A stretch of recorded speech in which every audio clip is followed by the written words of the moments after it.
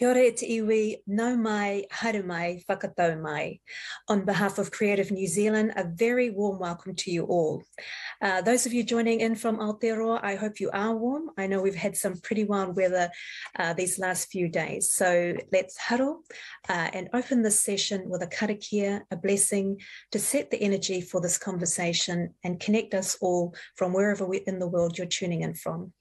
Nō reira, me karakia tātou. Tākina te toi nuku, te toi rangi, te toi mata ora.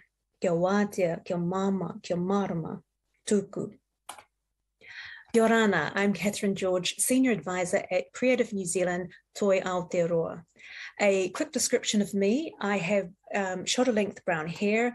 I'm wearing a black polar neck jumper and yellow hihi shell earrings, and I'm beaming in from Tamaki Makaurau, Auckland. Thank you for joining this conversation, which is part of our Global Wayfinding program. The theme today is Into the Unknown. And while many of us, I know, are feeling a little bit apprehensive about what the future may hold, this conversation invites us to open our minds and consider other ways of working or new possibilities for arts practice. Shortly, we'll start with a brief video of our speakers introducing themselves, followed by their live conversation. We'll have 10 minutes at the end for Q&A, so feel free to post your questions via the platform you're watching from. And don't worry if you can't stay for the whole thing. This session will be loaded to our Facebook page and also our YouTube channel afterwards. I'd like to say a very big thank you to our partner, Auckland Live, for hosting this event and being the conduit for these really important conversations taking place over the airwaves. Ngā mihi nui. Right, let's get to the business. It's my pleasure to introduce our two speakers, both fierce advocates for artists and who are going out there exploring new ways of working and just giving things a go. They're not claiming to have all the answers, but they are excited by the potential of the unknown, how we reimagine new ways of working internationally and keeping connections alive. I present to you Kris Nelson and Jessica Palalagi. Hello, my name is Kris Nelson. I'm Artistic Director and CEO of LIFT, the London International Festival of Theatre. While I'm based in London, I come from an Irish, Norwegian, and Mennonite settler background. I was born and raised in what's now called Saskatoon, Saskatchewan, which is part of Treaty 6, traditional territories of the Cree, Dene, Nakota, Saulteaux, and Ojibwe people, and homeland of the Métis Nation. So LIFT is London's International Biennial Festival of Theatre. During the pandemic, we pivoted. Well, first we canceled the festival, and then we pivoted and created a concept touring commissioning project, which is what I'm here to tell you about today. Here we gave 15 artists money and mentorship to work on 9 different projects that were about developing international collaborations with little to no travel. So it's really fascinating to see how artists have been moving their practice and how they're taking these sort of steps towards imagining work in different ways. What we're learning on the same side is like, okay, this is how you might do that project.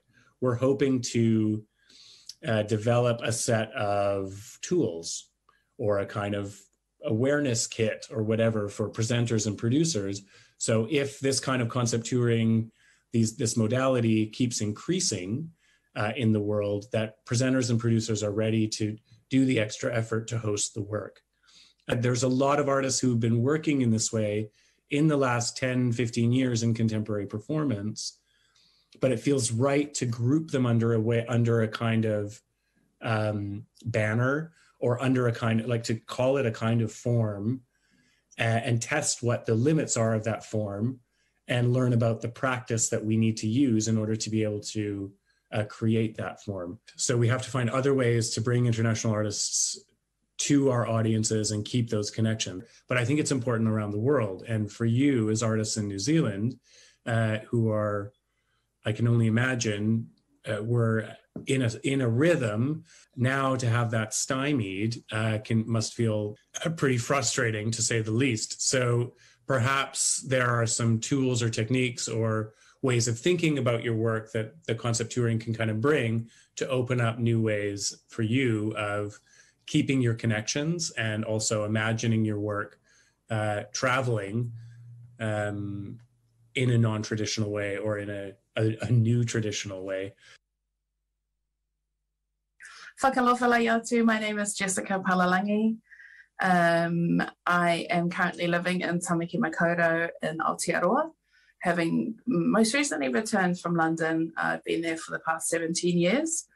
My ancestral links are to the rock of Polynesia, Nukututaha Niue, and also the wild, wild country that is Alba, otherwise known as Scotland. I'm part of the Inter-Island Collective. So Inter-Island Collective was born in the balmy summer of 2018 when the UK was celebrating James Cook 250 years since he set sail.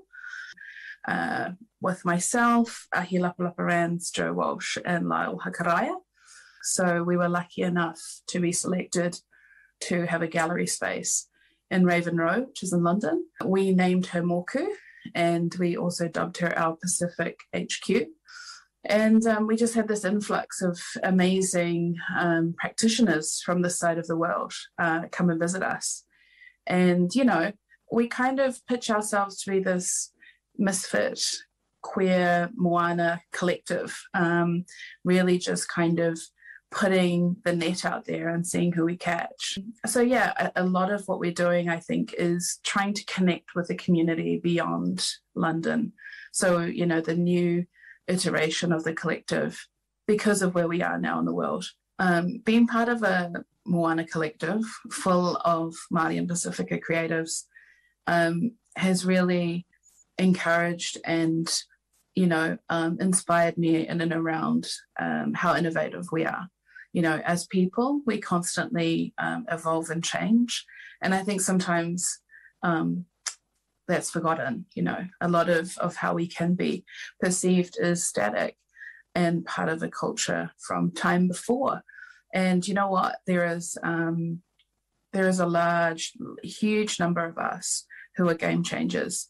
And I think that's one of the things that I love about being part of this collective, is that it constantly evolves and shape shifts as it needs to. If you don't get that spiritual top up every time you come home to Aotearoa, you're going to have to try and find new and interesting ways to, you know, be that for each other, you know. And so a lot of the work that we're doing, we think is regenerative. Whakalofa lai atu. My name is Jessica.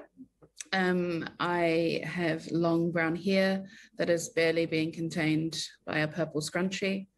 I'm sitting in front of an amazing art wall. I have blue earrings and I have a gold lei on, really thick rimmed spectacles and a navy blue top. Before we get this party started, I'd just like to hand over to Kris so he can reintroduce himself. Kris? Thanks, Jessica. Hello, I'm Kris Nelson. I have sandy brown hair, a mustache today, a navy blue t-shirt, and I'm sat in front of a gorgeous ficus that's doing really well, and some other plants in front of a bookshelf with the books that have got me through the lockdown and some art and ceramics. Back to you, Jessica. Amazing. Well, firstly, Kris, I just want to say happy birthday to Lift. So 40 years of evolving, of adapting, of really trying to be pioneering and backing lots of different art forms and artists across the world. Concept touring is what you mentioned in your preview. Do you want to just maybe expand that a little bit and talk about where did that come from? You know, sort of what are the influences and artists or projects that kind of grew out from? Absolutely. Thank you for the birthday wishes. It's amazing to be with an organization that has this 40-year legacy. I've moved to London 3 years ago. I've encountered a lot of audience members, a lot of cultural workers, a lot of artists who have had a connection with Lift, where Lift has touched them or challenged them, or they've made a show for Lift. And it's exciting to be taking a festival with such a legacy to the next steps and stages. The idea of concept touring it was one of the things that we did, as I said in the video, around in this pivot time, post-cancellation of the festival, planning a season for this year of public artworks and digital projects, and a festival for next year. Part of it came out of a commissioning project that was really our canary in the coal mine, in a sense, for the like the UK, if you remember, was late. You were here still, probably. Yeah, I was. Yeah. So we were. Remember how that there was like that 1 week where United Kingdom thought like the pandemic was going to be a couple weeks. Oh yeah, totally. And, like the rest of Europe was shutting down. The rest of the world was going, no, this is a really big deal. Yeah, so absolutely. In that week, we were meant to be hosting a collective from Nairobi called the Nest Collective, incredible filmmakers. And they were filming a series of films profiling Black activists in London working on migration, gender issues, race, health, all kinds of things important to them. And then they were going to do another set of films in Cape Town. Sure. And they were the first ones to say to us, we're not getting on a plane. Like, the UK is a basket case, and we don't want to bring this virus, whatever it is, back to Kenya. We don't want to risk it. We don't want to risk it getting stuck. It was like we had been so much in the wind tunnel of getting a program ready and getting the festival ready that we realized, oh, okay, this is for real. And sure enough, 4 days later, we were canceling the festival. Anyway, over the course of the summer, with everyone's attention to the Black Lives Matter movement, with the artists in Kenya being like still really feeling that they wanted to make this commission to connect to this kind of experience of Black activism around the world, we devised a way of doing something that we called remote filmmaking. So in the autumn, in and amidst several of the tiers of lockdown that we were facing here and they were facing there, we created this, we engaged a local cinematographer here, Timmy Kandele Anjani, and he became the kind of lens for the Nest, who was based in Nairobi. We shot in a studio in Peckham. They were in their studio in Nairobi. They did the interviews with our local activists here, and they did a similar process in Cape Town. And it became clear that they could still express themselves, their style, the tone of their filmmaking, through the collaboration that we engendered with Timmy. And we found out we were kind of onto something. So that plus this sort of overall trend that has been true in the performing arts, kind of in a way to make the international performing arts touring more local. Like, I'm sure you've seen the shows or been involved in the kinds of projects where it's like, okay, we rock up, but we need you to find us 12 senior citizens to be part of a dance number in the middle of the piece. Or there's a part of the piece that has the local choir, or there are young people involved in the show. There's those kinds of openings towards locals. There's that kind of trend within the theater. There's this French choreographer called Jerome Bell, who said, I'm never getting on a plane or a train again, which is very easy. He's one of the leading artists in the world, and people will pay him lots and lots and lots of money to have someone deliver his work. To a Canadian collective that I've worked with and we've worked with in the past at Lift called Mammalian Diving Reflex. They have a project that I think epitomizes the idea of concept touring. They work with a group of 8-year-olds who are from a low socioeconomic part of the city. They're culturally diverse. They don't have access normally to like piano lessons and all the normal things of middle-class culture consumption or participation. They teach them how to cut hair. It's called Haircuts by Children. They take over a salon, and the whole thing is about like, will adults give young people, 8-year-olds, the aesthetic choice and power over their look. Fantastic project. And rather than touring it around the world, young people involved, they figured out a way that on the touring rider is find us this group of 25 8-year-olds and a salon, and we'll do the rest. So it's been Pakistan, I'm sure it's been to New Zealand, it's been to Australia, it's been truly all over the world. So these kinds of things felt like, okay, there's something in there to kind of bring things together under a banner or under a new way of thinking, perhaps investigating it as a new form, and call it concept touring. And at the same time, there's been some other movements around the world that also surged to the forefront. There's a great thing from a Theater VD in Switzerland with an artist called Ant Hampton, who's also one of the original makers of this kind of work. Ant has made lots of works where, you know, 2 audience members sit in front of each other at a cafe. They get a script, an MP3 player, and they make a play together in front of each other. Yeah. So they're doing a kind of encyclopedia or scoping project called Showing Without Going. And there are a few others. So it feels like, I don't know, it feels like we're part of a surge or a movement in the same way. Yeah. This is kind of hokey to say, but like in the same way that there was a race to the vaccine, like there's a race now or a surge in energy and attention and some really exciting ideas around how to make international theater, how to make collaborations happen and touring happen that is both pandemic friendly, that can travel still without a travel lockdown, and also can address the climate crisis. And so like, I guess as well as, you know, what is next for concept touring then? Like, I know that you alluded to again, a kind of, is it like resources or, you know, the sort of open source knowledge of how other practitioners can embrace some of these concepts? Is that kind of what's on the horizon, or will it evolve and change as it need to? Like, where do you see it going from here? Well, we did this first round of 9 projects, and some of them were in really infant stages. And during the course of the mentorship, they got them from an idea stage to whatever the next stage was. Maybe they're ready for rehearsal, maybe they're ready to be presented to a festival director to say, let's premiere this, or maybe they're ready to go. So we will hope to produce 2 or 3 of the projects next year in the festival in June, July. But out of that, in each project, you learn all these kinds of things. But we're really also interested in the kinds of new skills we might need as presenters and producers as a way of saying, okay, how do we work differently? What other attention do we need to place in order to create these partnerships between artists, audiences, and the festival ourselves? Yeah. So I don't think it's easier necessarily. I'm betting someone will say at some point, God, it would be easier to just put them all on a plane, wouldn't it? Yeah.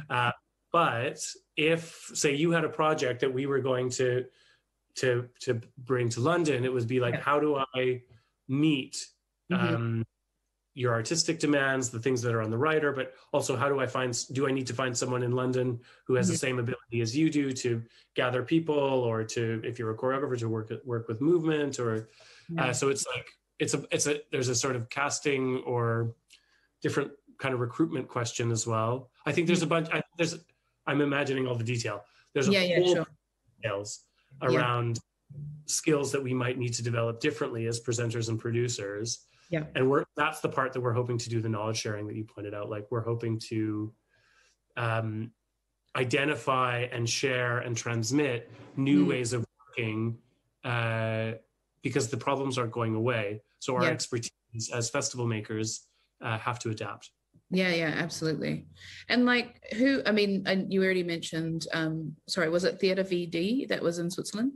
Yeah. Is there anyone else that you see that's, because obviously I'm kind of always interested in the interconnected like relationships of who's kind of on this journey with us. Do you know what I mean? Because you, as much as you can be the pioneer, the lone voice and all that kind of stuff, it's really important to, I think, galvanize the community. And so is there anyone else that you feel like's on the same journey as Lift, or, you know, that is encouraging this idea of continuing to make work with, I guess, the precarity of what we're living with globally, you know? So the pandemic situation kind of just is fluctuating constantly. So I feel like this race to a post-COVID life is, you know, I don't think it exists, you know? So, but I'm just wondering how much longer we continue to privilege the in-person events, you know, like who else is kind of on this same wave of thinking as yourselves, do you think? I think there's a turn that's happening overall.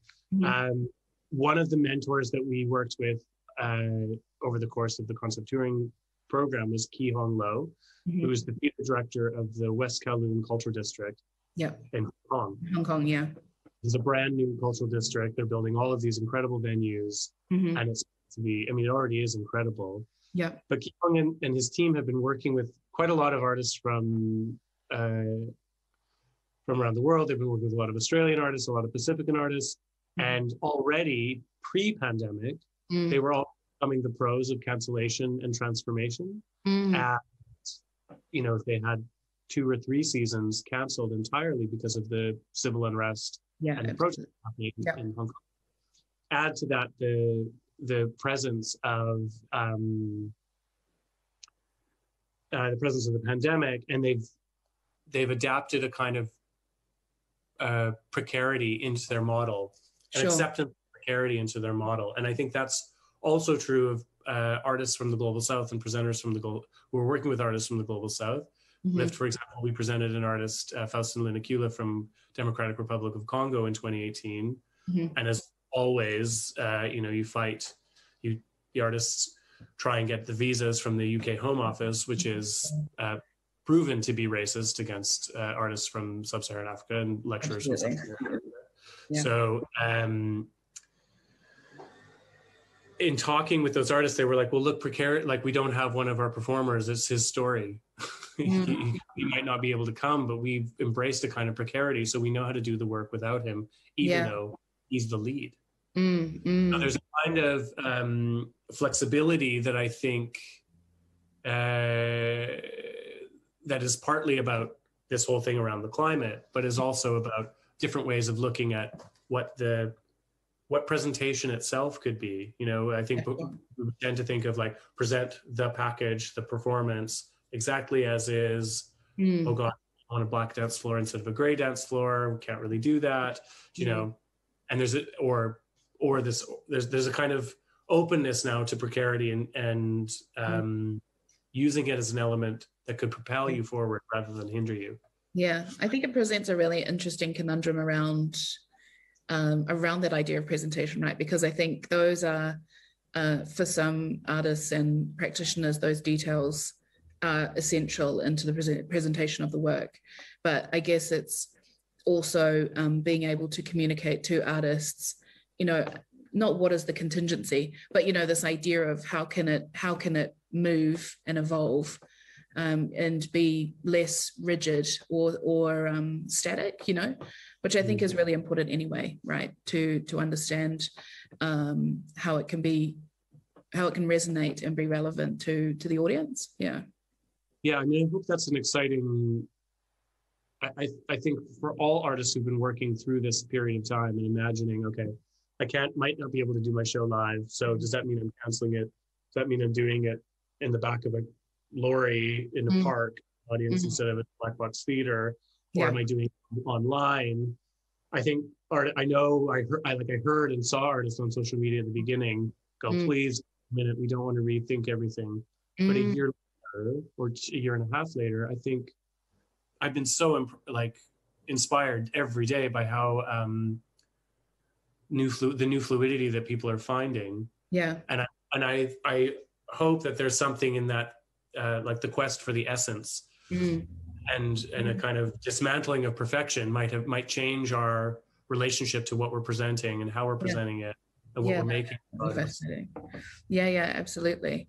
And I think, just thinking about some of the projects that you were doing, I guess, throughout the ebb and flow of the pandemic, the artists, the sort of live Instagrams, was that something that you had done before, or was that kind of just like us all, we just kind of grabbed onto any piece of tech and we were like, let's give it a whirl? Was that kind of what it was like? Yeah. It was exactly what it was like. I hadn't done it. We thought about like, okay, what are some ways we could connect with our friends around the world more when we're not doing the festival? And I guess my journey at Lift has really been like, okay, get that 2020 festival going. Yeah. And then it's like, okay, you can't. So how else can we share interesting ideas and spotlight interesting people and engage in different things? So yeah, we created a podcast series. It's been really fun. Yeah. And you too, you must have, I'm very curious, Jessica, about how you've taken Inter-Islanders, which started as a group of Pacifican artists in London, gathering together and going, we're making space for all the home that we love, and really turning and I went to some of your events and they were fantastic, and like really keying in the Londoners to what's happening on the other side of the world. Where are you guys at now that you're your home. Where are all you? Where are you all? I mean, we are scattered across more islands, I think is probably the quick answer in terms of, yeah, I mean, look, I think when we first started, space was really important for us. I think we really felt like we needed to carve a space out to then kind of understand how to bring the community together, you know, this idea of galvanizing. And so Moku became this space, like a hub where we could kind of bring everyone in that was already within the community, but then also be able to manaki and look after artists that were coming through. Because at that point, you know, everybody was kind of over here. We had Oceania, we had Venice Biennale, you know, so there was a whole contingent of Māori and Pacific artists that we were just like, you know, really wanting to hang out with more than anything, you know, kind of just converse and just like, you know, share food and talk about their art practice. And, you know, I think it was really important for us to have a connection to home, you know, because at that time we were not intentional about social media. Like if anything, it was just a bit of a pain in the ass that we didn't really have time to deal with, you know. And it was, yeah, it wasn't something that we were intentional about in terms of who we were, apart from, you know, the odd events and things like that. But I think it was really important for us at that time to bring everyone together. And then, yeah, of course, the pandemic happened. Our space was closed and has reopened now, but it's been, you know, up and down like it has with everything. So all of a sudden we couldn't come together. And it was a real struggle. Definitely, you know, so let's think about like from March to the summer in July, that period was really hard for us trying to understand what to do now. And some of us weren't really that digital and didn't really want to be, and, you know, we're kind of a bit averse to it. And then we kind of had a real turning point at Masariki last year where we were like, look, what does it mean now to connect, you know? And so we ended up doing this little mini project to each other where we sent each other these kind of little mini WhatsApp videos. And they became these kind of intentional kind of, you know, in a way, manifesting, I think, trying to like really understand and what would get us going again creatively.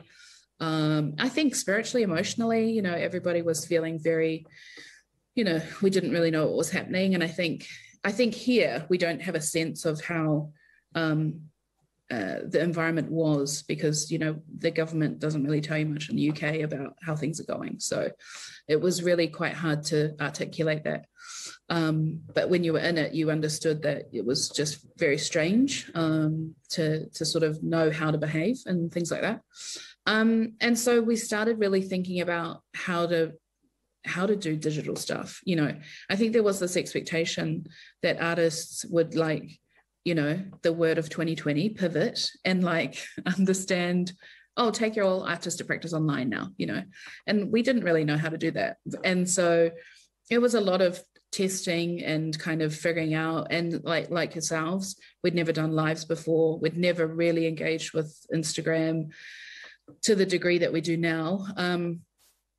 But I just feel like there's a lot more receptiveness to doing a lot more digital stuff. Was having a talk to Mamoy, who's in the collective this morning, and we were talking about how our perception of how to connect over digital means, or maybe social media is a different example, but we kind of are just like a bit more bold, and we're just kind of like, we're just going to go for it, you know. And but even, you know, Instagram has become this kind of like necessary evil in my life, but it is like the auntie, the kind of, you know, the dictionary, the teacher, and all these kind of, it plays all these different roles. And I think for us, that's been a really key way for us to connect to artists back here. I think, yeah, we've tried a bit harder to kind of unveil who we are as the collective. I think we all kind of use it as a nice kind of barrier sometimes. So yeah, I think for us, it was about how do we connect again, and what does that look like, you know, and how do we adapt some of those practices that we would normally undertake in a setting together. You know, when we put an online show on, we wanted to have the presence of like opening the space with a karakia And so we put that into our website, you know, but tried to make it sort of emulate what it would be like if you were going into a space, you know. We also closed the website and got rid of it, you know, when it was done, because we were kind of like, we didn't want it to exist forever, you know. We were just trying to really, I guess, take some of these practices that were really important to us around opening and closing space and existing in space and, you know, mimicking it online, you know. Yeah. And has it, do you think there, like that mimicking that you're doing online, has it opened up new avenues? Do you feel different making together or different doing together? Yeah. Was it like the fire burning that was there before? I think a bit of both. Like, you know, I feel like there's definitely loss in the distance and in the boxes on the screen, you know. Yeah. I think there are definitely practices that we wouldn't do online because they don't have the same resonance in terms of the making together. That making process is really important, just as important as the kind of like the product or what you make, the output. Yeah, so I think it's been this push-pull, you know, this tension of kind of like, do we think we could do that? That doesn't feel right. Okay, let's not do it that way, you know.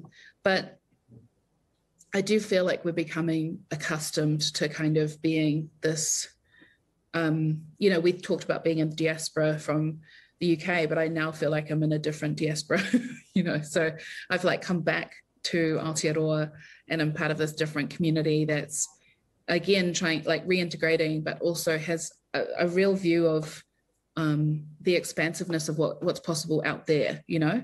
And I was, you know, I do kind of think about some of the ways that we might be self-isolating here, I mean, for lack of a better term, in Aotearoa because of our location, you know, and because the borders are closed and all these types of things. So yeah, I'm really keen for us to maintain these relationships and to just keep working on them. And I think it is about being really intentional about that, you know, and being, you know, prioritizing that relational connection between not only us as a collective, but the communities that are abroad as well. Yeah.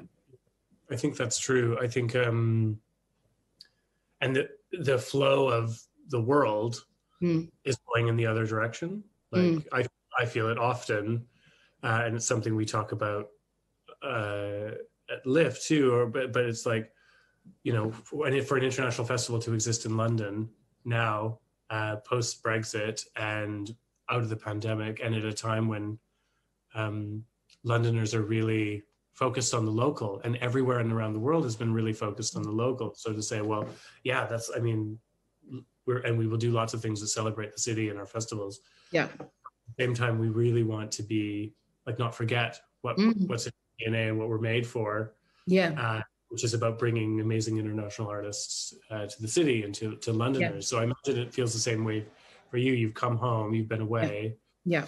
And just knowing that there's so much of a rich community over there, do you know, I feel like, yeah, I love it now. I feel like we are, you know, the community here and the artists that are based here are really interested in what's happening over there, because I think we've tried to be open about it, and we've tried to be really inclusive of, you know, opportunities that we have and opportunities that we want to create for artists. So yeah, I mean, I hope we continue to have that relationship where we are, like you said. I don't want to continue, it's not about prioritizing one over the other, but I think it's about how do they harmoniously like support each other, you know, this idea of local, regional, national, international. Yeah.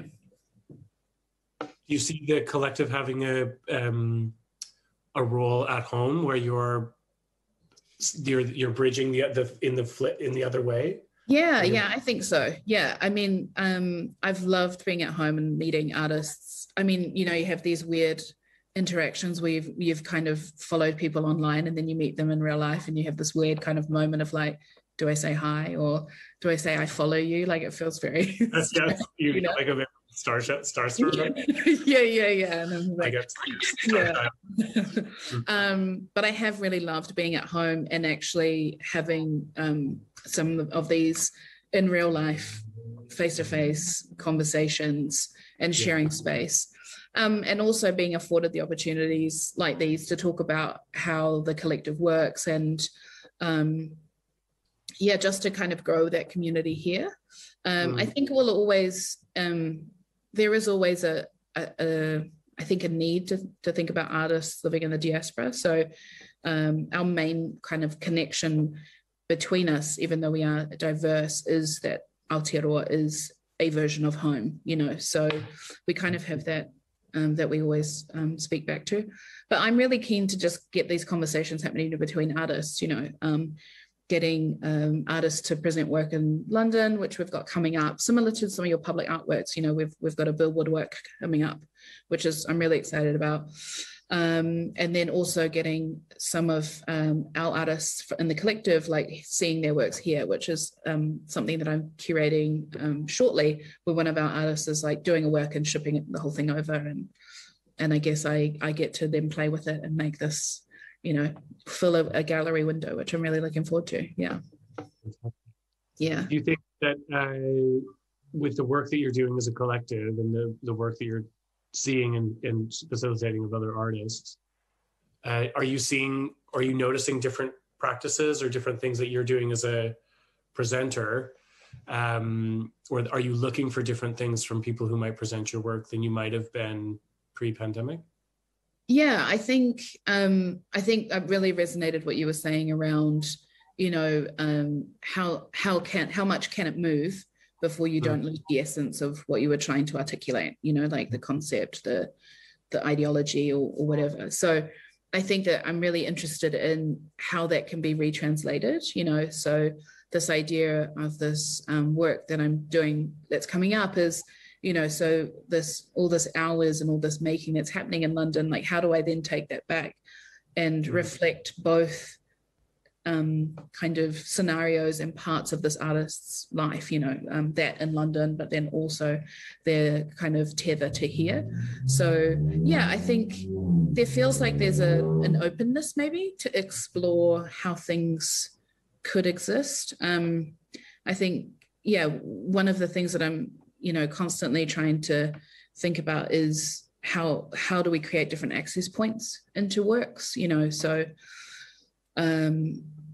whether that be through, you know, sort of letting it exist in a different form or asking an artist to respond to it, you know, that was something that we did recently with the Talanoa series, which is similar to your Instagram lives, but you know, we then had a poet respond to a pre-recorded kind of curated episode, which was a really wonderful experience in terms of them being based in Australia and I was in between here in the UK, and then we specifically focused on artists who were based away from Aotearoa, just to kind of have these satellites, you know, and understand what other communities and artists are doing, you know, similar to what you were doing. It was kind of like, how do we reconnect again? How do we know what people are up to, you know? Yeah, that's what it was. I mean, exactly that, because everyone has been so focused on, certainly for a lot of it, like, what are the rules? You know, you get on a call and someone says, what are the rules where you are? What are you allowed to do? What are you not allowed to do? How bad is it? Like, that's been kind of a concern. So we did this podcast series called Plans for the Future, where we talked to 5 different artists and presenters. I was curious about what's happening where you are, and then like, how are you planning? Like, how totally imagining this is like, are you planning? Yeah. Are you done in 6 months, or are we like, or is this like this forever? And I mean, it's always the place where people are. No one wants to really hedge their bet and say, I think it's gonna be like this. Like, oh no, absolutely not. I don't think like, I think that those times are well and truly over in terms of being able to predict, or even wanting to put it out there. I think, you know, I just think, we've learned over the last, you know, 18 months that that's not something that we can do. I'm interested in terms of like how far, you know, so we're already kind of in this hyper-connected world. Like, how far do you think the tech can go? So, or can it, like, how can it How can we push it? I think because I'm like thinking about AR and I'm thinking about, you know, haptic floors and all these kind of like really cool things that are doing amazing stuff. But how far can it really go? You know, do you see anything on the horizon that you're excited about, or are we kind of reaching that saturation point? Like, what do you think? I get excited by the things that enable a kind of weird return to like the real elemental things about the theater. And I get kind of less excited about the bells and whistles of the whole technical thing. I think it's maybe why we didn't, like when we canceled, we didn't go, okay, we're doing a digital festival. We went, okay, stop with this work and see where it will evolve differently. You know, like there's conversations again in the world about like, what do you do about a Whitney Houston hologram or a Tupac hologram? Can you put them on at a concert? Is it ethical? One of the projects in concept touring is a project that involves storytelling traditions from the Southwest Asia, North African storytelling tradition. It involves a film. It involves, without giving, I'll credit the artist, rather than trying not to give something away. It's, the artist Giorgio Hanisi and Nardine. They are an Armenian artist based in Milan. The piece is a piece called Guichet, which is a film essentially about the Armenian-Azerbaijani conflict. The audience watches, and then they come out, and there's a bonfire, and we hear voices and these stories told. And one of the things about the work is one of the things that Georgia was working on over the course of concept touring was how do we involve different storytellers from different places as the work travels. So that has a kind of, you know, imagining doing it here. Georgia might meet people over Zoom and coach them in the storytelling tradition or things, or say, respond to the film in this way. Here's the invitation to you. But then, and then we record them, and then we broadcast them, and the audience is around the fire, and we hear them in these speakers. So there's something technological that's helped us all. We've all had an experience hearing a story around a fire. Yeah, of course. Yeah. Really, what I think of as like elemental in a sense, but there's lots of technology that's helped us get there. I think what the theater has learned overall in this past year is like we've all raced to be broadcasters and we've raced to become more interactive. Is like there's a lot of other fields that we could learn from better, like gaming or film and television or digital media, that perhaps the theater has been kind of gone like, oh, there are interesting cousins, but we don't have time with them. And now we really needed to pay attention a bit more. I've loved it. I've loved the moments when I've seen those fields connect with the visual art or the theater sector, because then it's where it's been more about concept or the content of the work, as opposed to perhaps that's commerciality or marketability. But those tensions I think are still playing out in terms of the world. What about you? Is there something that you're going, oh, that's the thing that we're all going to talk about in the next 5 years? Not really. Like I feel like I'm at this, I don't know. You know how I think we talked before about how time feels really strange at the moment. Like it's kind of either going really fast or really slow. And then I think our kind of relationship with it is also kind of doing the same thing, you know? And so when I think about tech, and I think people are, you know, initially we always kind of look to it to be this thing that makes everything faster and more efficient and, you know, kind of is this great problem solver. But I'm also kind of really interested in this return to, or this idea of moving a bit slower, or, you know, not having to be, you know, I guess in some ways, you know, similar to what you're saying about returning to the elemental, like, what does that look like? What does that mean? I'm interested in that. I feel like I don't want to, I'm interested in tech, but I think I don't want to lose anything. I feel like I don't want to have to minimize or you know, downsize the experience because of what might seem really, I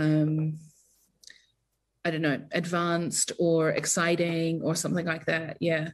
And I worry about us becoming tired because we're so interconnected, right? Like in terms of like the digital distractions that we have constantly, and, you know, the tech that keeps us on all the time. You know, I wonder how that will impact us as we keep going, you know. But yeah, I think it's still fascinating. I think, you know, even the way in which some of our collective members have really embraced tech has really been surprising for me. Like, I've really loved watching this evolving style that, you know, Mamoy, one of our collective members, has in terms of using video to kind of document her work, and really, you know, as a multidisciplinary artist, kind of like integrating like video and, you know, music and all of these types of things has been really fascinating to watch. Because initially I knew her as a block printer. So, you know, you've kind of like really gone on this kind of journey. And yeah, and I think I like the way that we've tried to use as much different connective tech, you know, so like kind of how can we reach out to each other, but yeah, at the same time we kind of like we're going back and forth, you know, this kind of like oscillation between fast, slow, you know, kind of old, new, whatever that means. Yeah. But yeah, I think it's really interesting. I'm you know, when Catherine was talking about we're excited about the unknown, I mean, I don't know if you are. I see it as a potency piece, you know, like what else is possible now? It feels like there just seems to be room for more. I don't know. Do you feel the same way, or? I feel like we are in the unknown for sure right now. Absolutely. And at the beginning of that. Yeah. Like there is, the paradigm shift is happening now. It's not, and I might have imagined it as like, oh, well, it's like, it takes a couple of months and then the world changes, or it takes a week. Yeah. And perhaps it does. I mean, we all had this, the world has had a collective experience of lockdown. Yeah. So that instant happened, but the curve out of it, or the transformational period that happens after this is now. And it's long term, I think.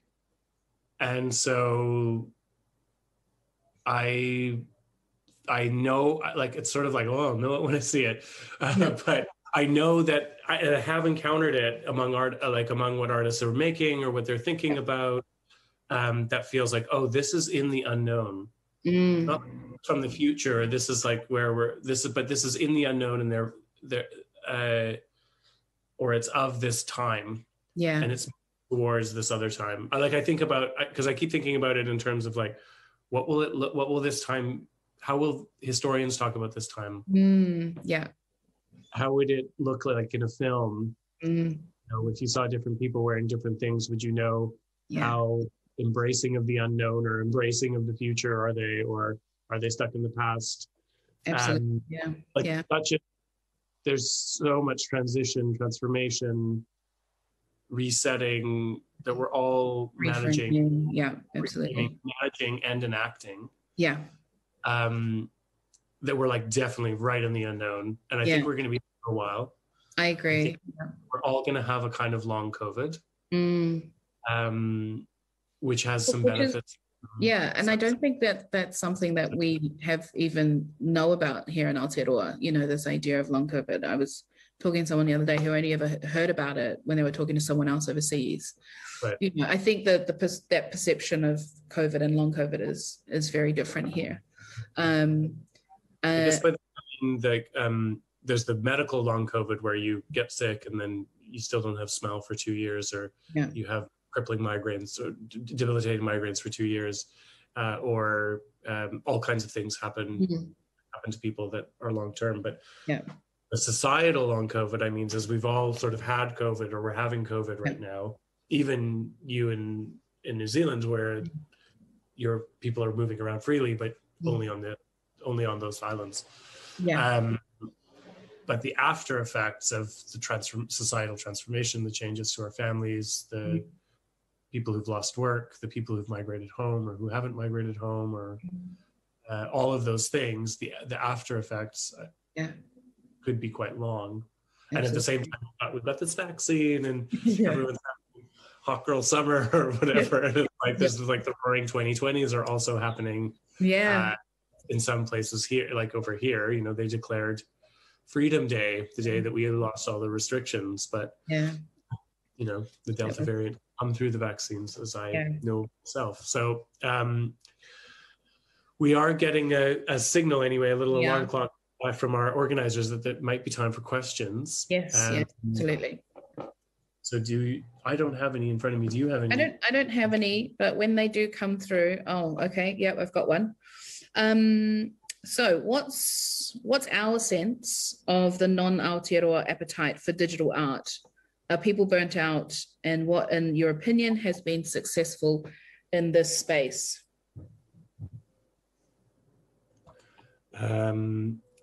Well, TikTok has been really successful, and all the makers of TikTok have been ultra successful. Yeah. So what's in people's hands and what people are making has been super successful. Mm-hmm.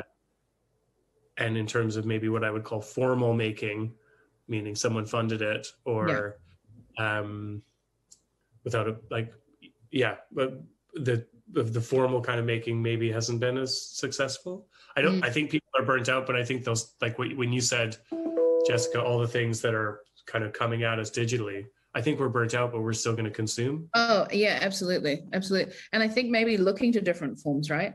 Like you were saying, I mean, TikTok is a vibe, you know, and it works, and we're definitely not burnt out from stuff like that.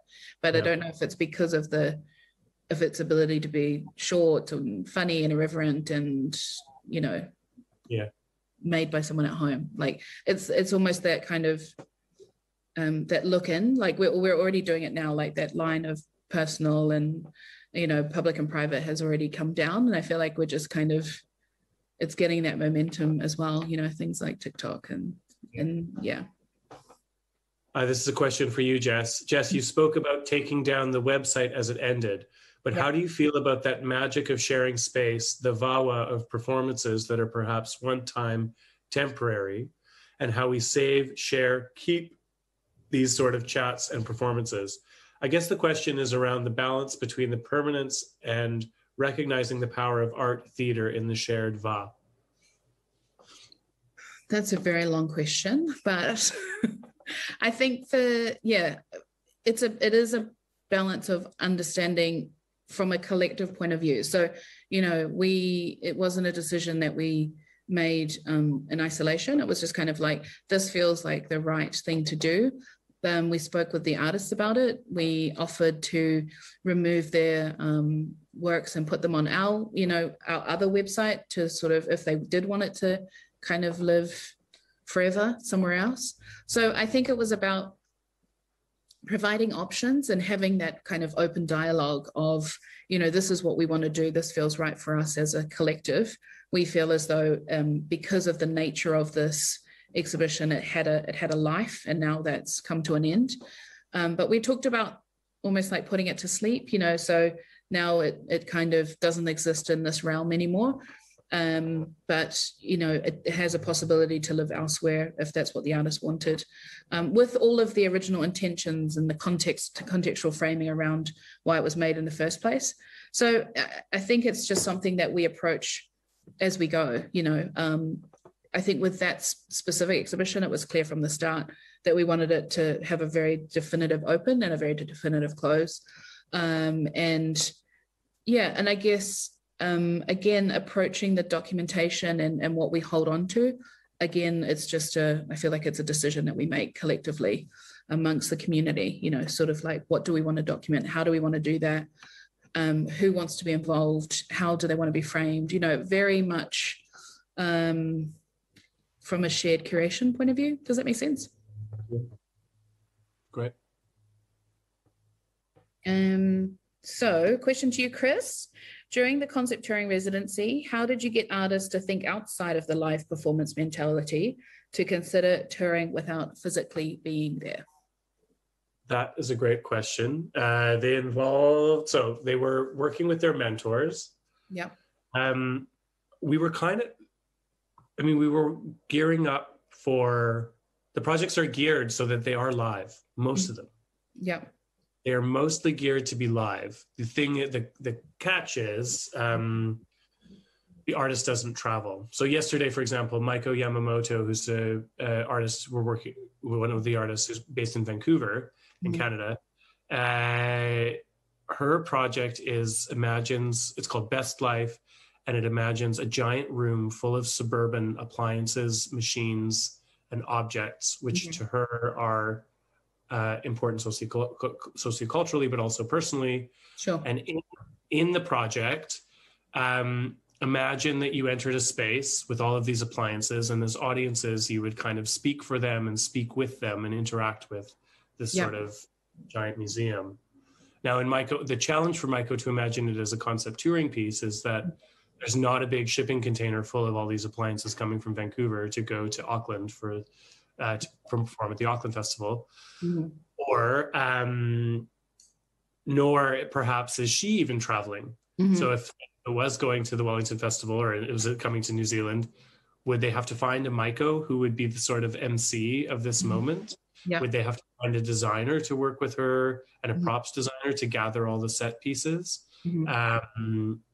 How would we make sure that the audience had a similar invitation to interact in their way as they might in Vancouver? So those are the kind of questions that are on her horizon in terms of things she might answer.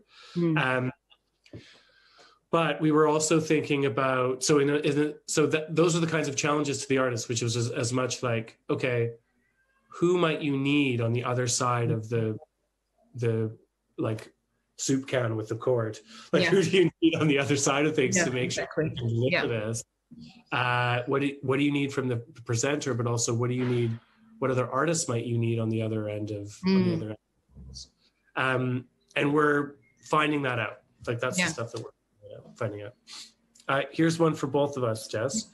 Is this an opportunity for us to rethink what success looks like for individual artists in terms of their own practice, as well as a broader artistic community? Should we take this moment to reflect on what we truly value?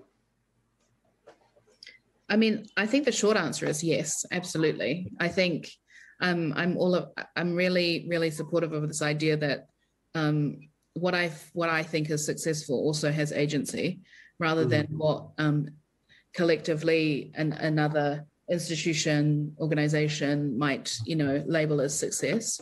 I don't think that we have these dialogues at all, really. We might have them on a peer-to-peer basis, maybe not, depending on the kind of the level of trust and openness that exists. But I don't see those conversations permeating perhaps some of the places they should, in terms of, I guess, those who are funders or those who decide, I have those kind of big levers to pull. Yeah, I don't know. What do you think? I think absolutely it's a time to reflect. I think, and I see and have experienced that artists and institutions alike have been racing to restart, go again, get live again, or get digital, pivot, move, transform, go, and yes, we absolutely need to, like, the sector. So there's been that push, and at the same time, freelancers and institutions and everyone has been saying we need to do this differently, and we're calling for change. Yeah. The thing that we're not doing yet as a sector, I think both as artists and as institutions, is finding ways to work on what we value, to like assess, to do that thing of like looking at what we value in a way that acknowledges the pressures of moving quickly now. So like the existential crisis of like, if you're not going, are you alive? Yeah. And also that deals with the trauma of what we've lost. Yeah. And where does the triumvirate of the audience come in, do you think?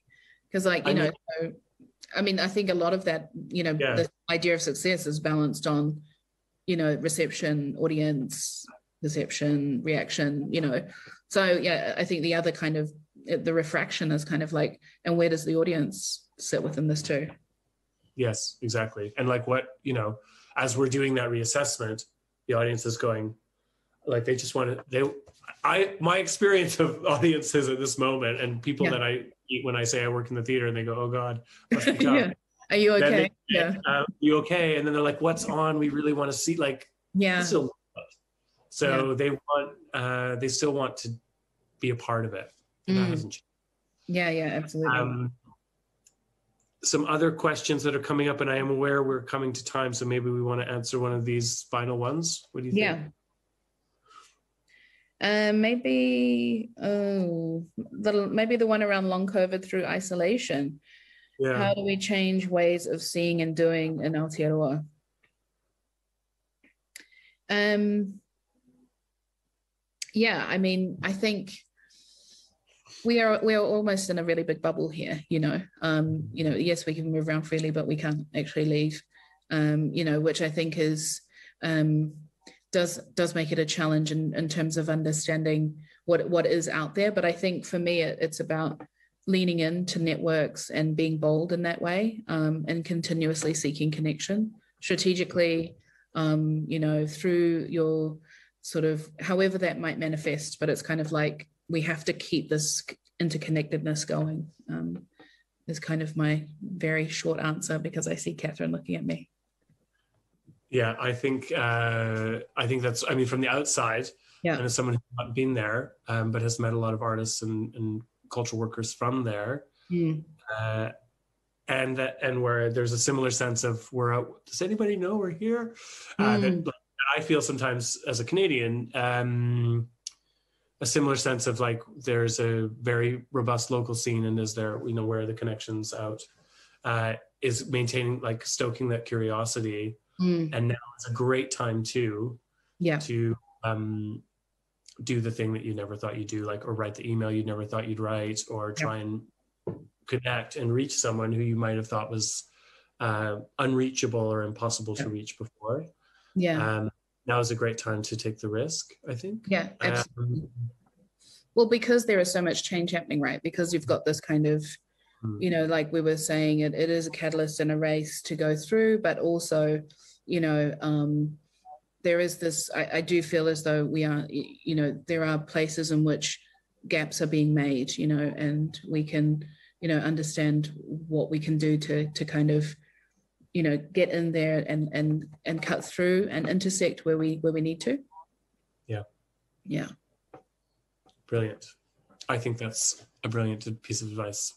It's so great to talk to you again. Thank you. Those watching, Jessica and I had the luxury of also getting to chat before, and it's always so wonderful to talk to you. Absolutely. I wish you all the best over there. Yeah, and you, and I hope that we can connect in concept or in real life at some point, in real life. And thank you to the international team at Creative New Zealand for setting this conversation up. It's been a pleasure. Thank you, Creative NZ. I think, Catherine, you're going to come back and say a few words. Amazing. Cool. Oh, yeah. Thank you so much, Kris and Jessica, for such a rich exchange, sharing your experiences, those of the artists that you work with. I think we all know how much of a difference it makes when artists have a safe space or a platform to experiment and to take those risks. So I thank you for being that conduit for them. It's been such a challenging 18 months for everyone. So on behalf of Creative New Zealand, thank you for giving us just this moment to lift our heads and be optimistic about the future and its many possibilities. So ngā mihi nui kia korua. And so just to round off this conversation, let's close the loop the way that we started with a karakia. Mia noi tātou. Tākina te toi nuku, te toi rangi, te toi mataora. Kia wātea, kia mama, kia marama, tōku. Happy 40th birthday, Lift.